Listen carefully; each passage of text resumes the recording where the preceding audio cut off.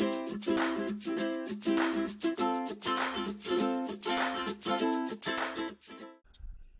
in this section of Ask the Ancients, I want to go back to the same vein of our earlier conversation about sin. So what did the ancient rabbis say about same-sex relationships?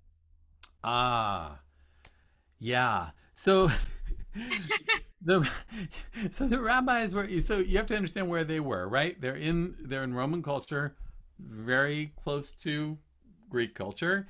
And they were looking at the verses in Leviticus that say a man should not lie with a man as a man lies with a woman, and saying, okay, well, same-sex male relationships, Of course, there's nothing in the Torah that talks about same-sex female relationships or prohibits them in any way. So they were a little bit iffy on that one. Like they kind of wanted to prohibit it, even though there was no real reason to prohibit it. But that is the direction things went. Now, there is I think there's a good argument to be made that what the Torah was saying, and certainly how the rabbis understood what the Torah was saying, was that it was trying to prohibit hierarchical sexual relationships. In other words, the kind of relationship that we know about from ancient Greece, for example, with a sexual relationship between an older man and a younger boy, where there was this power dimension of the relationship, and that they may have been referring to that in saying that that was analogous for them to what they knew of the power relationship between men and women, and that's what they were trying to prohibit. But certainly the way the tradition went was to prohibit same-sex male relationships and prohibit, slightly less vociferously, same-sex female relationships. Mm-hmm. The place where people started changing on that was to look at another verse in the Torah, just another verse in the Torah, very early on, much earlier, not Leviticus, but in Genesis, when human beings are created, when God says that human beings are created in the image of God. And if people are created in the image of God, then that's like that bumper sticker that says God doesn't make mistakes, right? So God, if people were created in God's image, some people were created with an attraction towards people of the same sex, and some people were created with attraction towards people of a different sex or different gender. And that is the way God intended the world to be.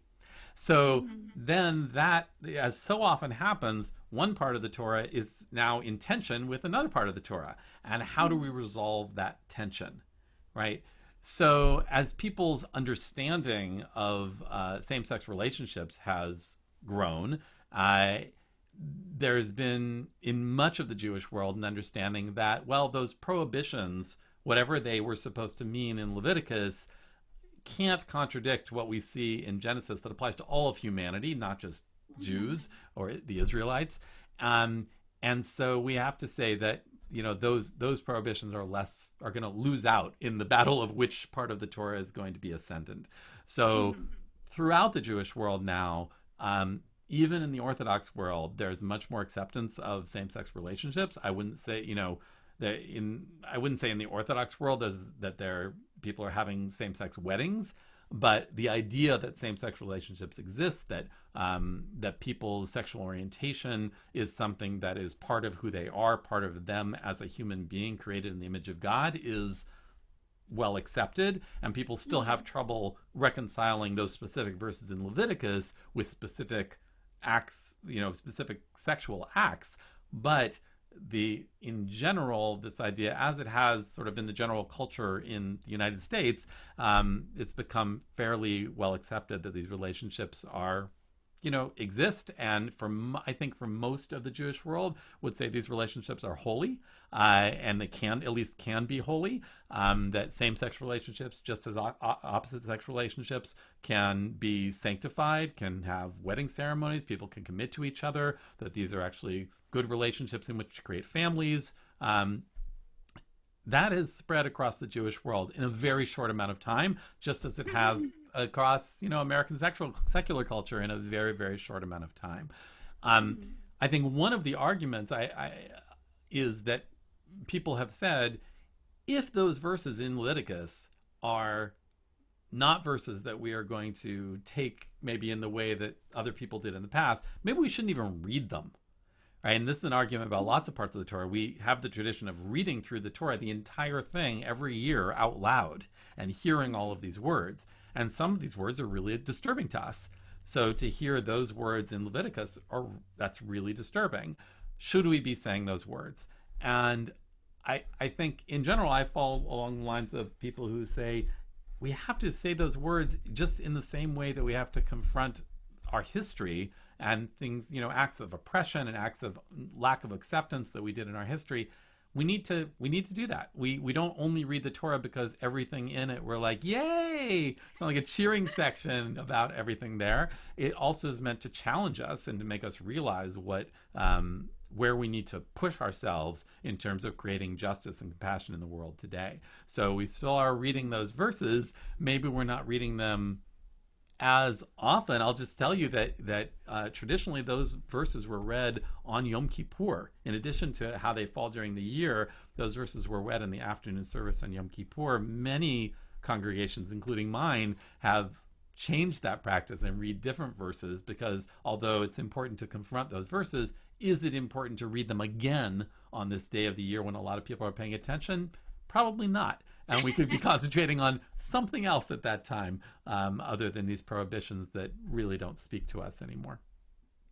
What do you read instead? We read verses that are very close to those in Leviticus, which is called the Holiness Code, which is how do you be holy? Which is actually a really nice counterpoint, I think, in thinking about the holiness that's inherent in all kinds of relationships that we can have, because the Holiness Code really is not so much about you should be holy by offering this thing at the shrine. It's mostly you should be holy by treating people fairly, by having compassion for other people, by not trying to, say, trick people or defraud people. So it is a nice way to fill that spot on Yom Kippur afternoon with something that really speaks to really speaks to the change in how those relationships have been regarded from 2,000 years ago until today.